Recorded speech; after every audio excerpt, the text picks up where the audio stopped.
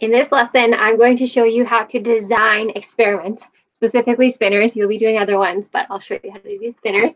So here's your title, Designing Experiments. And I have to do it out in the real world because it's really hard to do it on the computer.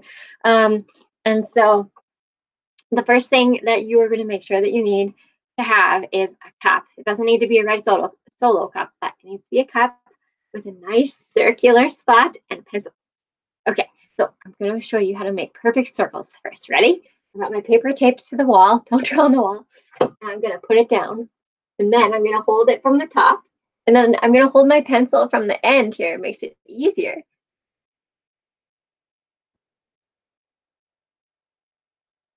Well, that's step one. I don't think you can see that at all, but I can see it because I did it in pencil. And then step two, grab my handy dandy marker, and I'm going to trace very carefully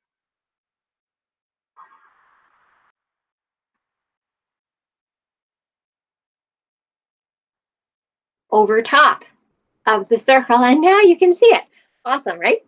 Okay, so I'm going to show you how to do to design 3 spinners. They're going to be using the colors blue, red, and green.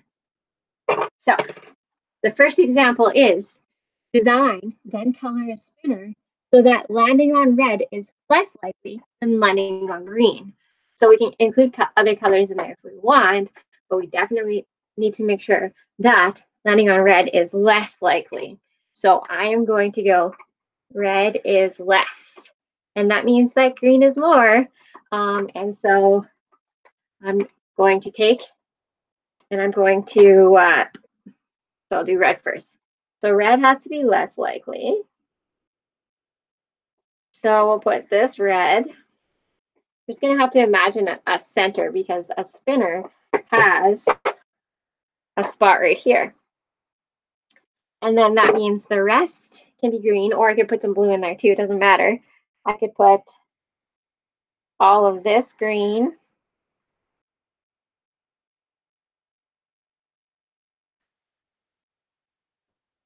All of it green.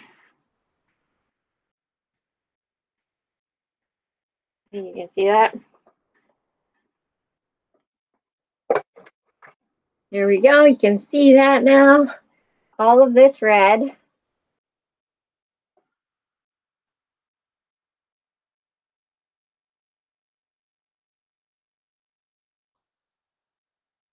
And then I'll just color the rest of this blue.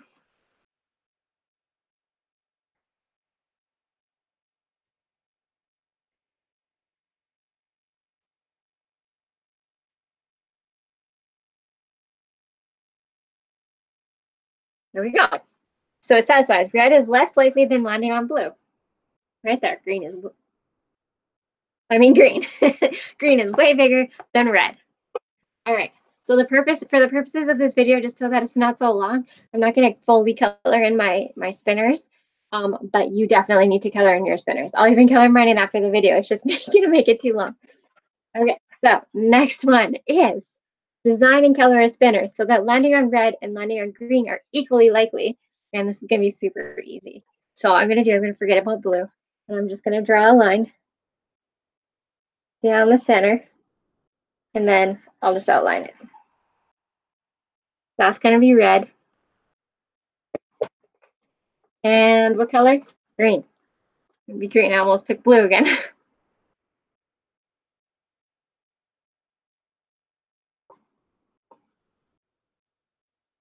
Okay. And then I'll color it all in. So they have to be equal, and they're equally likely. And the last one, example 3, design and color a spinner so that landing on red is more likely than landing on green or blue. So red has to be the most.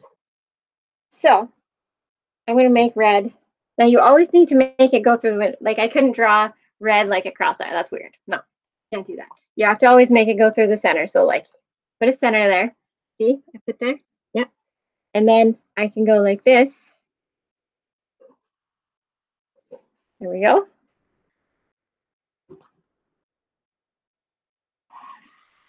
Okay. I'm going to make this complex, this one.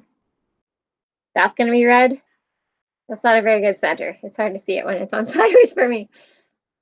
That's going to be red. We're going to make this one right here green.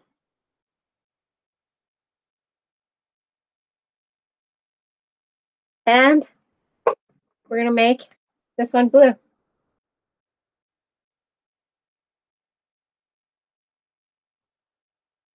And then I would color it in properly. But I don't want you to sit here watching me color for 5 minutes. So that is the basics of what you're going to do. You're going to look at what needs to be more and what needs to be less. Read the question probably more than once to make sure that you understand it. And then what you're going to do is you're going to be drawing the spinners on paper in real life, and they're going to be taking pictures of it. I'll make another video for how to do that, but that's what you're going to be doing. It's going to be fun. Get your markers or pencil crayons on your crayons, whatever you want. Markers are always more fun, but make sure you put a paper underneath if you are using markers that bleed. Have fun.